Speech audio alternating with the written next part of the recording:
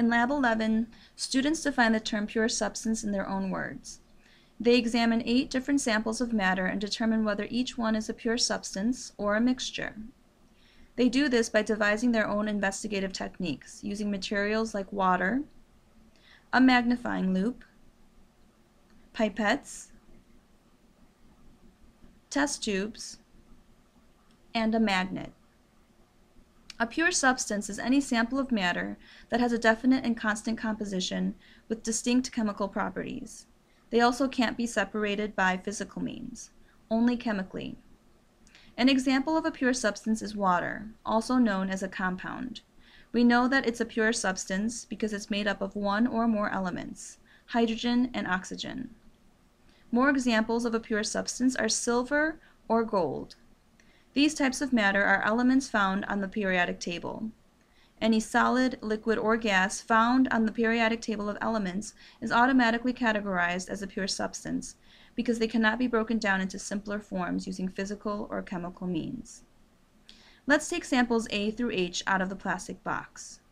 When taking a closer look at sample A, even without a magnifying loupe, we can see that the granite rock is not uniform throughout and it does not have a constant composition. The crystals and different colors are clearly visible. Therefore, it's a mixture. Sample B, a piece of slate rock, appears to have one consistent color. However, when looking through a magnifying loupe, very fine grains of different minerals can be seen. Therefore, sample B is also a mixture. Sample C, white sand, appears to be a mixture because when looked at closely, you can see different shades of brown and yellow. Some grains are also shinier than others. Sample D is shaving cream. Even though it has a constant composition, we know that soap is made up of different chemicals. Using a magnifier, bubbles in the foam become visible. Sample E is a mixture of 3 immiscible liquids: vegetable oil, water, and shampoo. When we shake the bottle, the liquids mix together for a moment, but they eventually separate into layers again.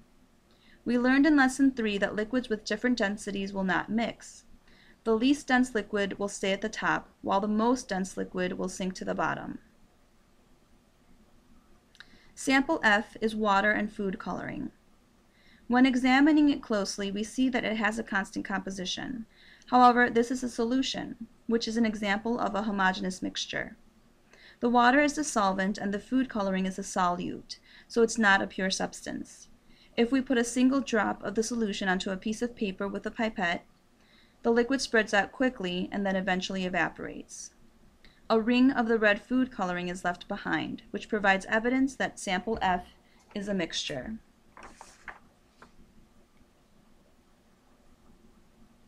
Sample G is a mixture of sugar and zinc oxide. You can separate the two substances by adding water to the mixture in a test tube.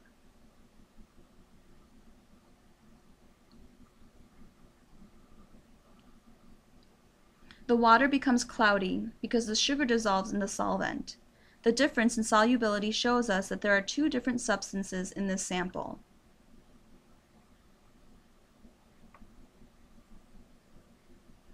Sample H is a sample of iron and sulfur.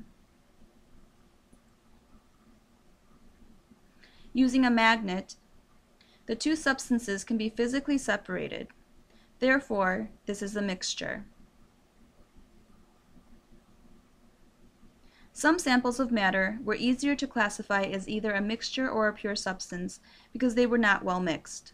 When matter appears to have a constant composition and the color looks uniform throughout, it becomes more difficult to determine whether or not that substance is truly pure. Therefore, it's important to investigate the question, can this sample of matter be separated physically? If the answer is yes, then it can probably be classified as a mixture and further tests will need to be conducted. If the answer is no, then we can probably say that it's a pure substance. Pure substances, like compounds or elements, can only be separated chemically.